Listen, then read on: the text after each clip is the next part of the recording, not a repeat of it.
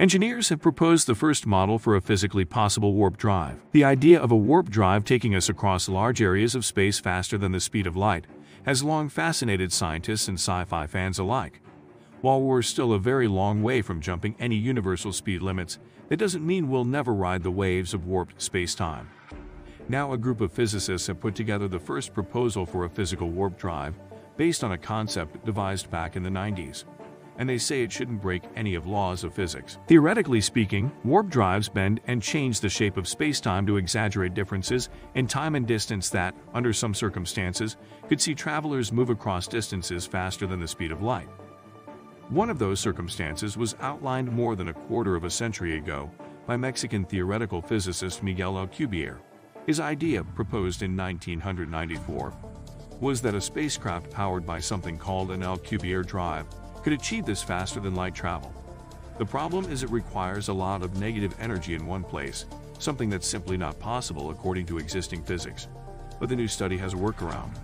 According to researchers from the independent research group Applied Physics based in New York, it's possible to ditch the fiction of negative energy and still make a warp drive, albeit one that's maybe a bit slower than we'd like. We went in a different direction than NASA and others, and our research has shown there are actually several other classes of warp drives in general relativity, says astrophysicist Alexei Bobrik from Lund University in Sweden.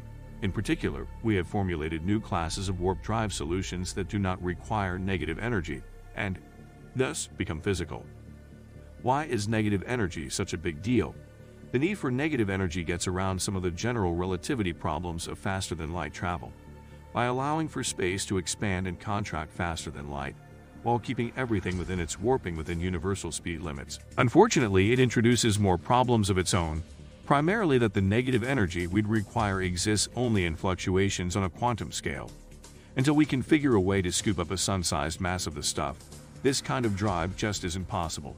The new research works around this. According to the paper, negative energy wouldn't be required, but a hugely powerful gravitational field would be.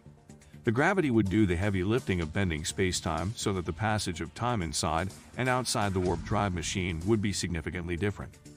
If we take the mass of the whole planet Earth and compress it to a shell with a size of 10 meters, then the correction to the rate of time inside it is still very small, just about an extra hour in the year, Bobrik told New Scientist. One other interesting finding from the research concerns the shape of the warp drive. A wider, taller vessel will need less energy than a long and thin one. Think of a plate being held upright, thrown at a wall face first, and you have an idea of the optimum warp drive shape. Even though the reality of traveling to distant stars and planets is still a long way off, the new study is the latest addition to a growing body of research that suggests that the principles of warp drives are sound in scientific terms. The researchers admit that they're still not sure exactly how to put together the technology that they've described in their paper. But at least more of the numbers add up now. They're confident that far into the future, the warp drive will become a reality. The research has been published in Classical and Quantum Gravity.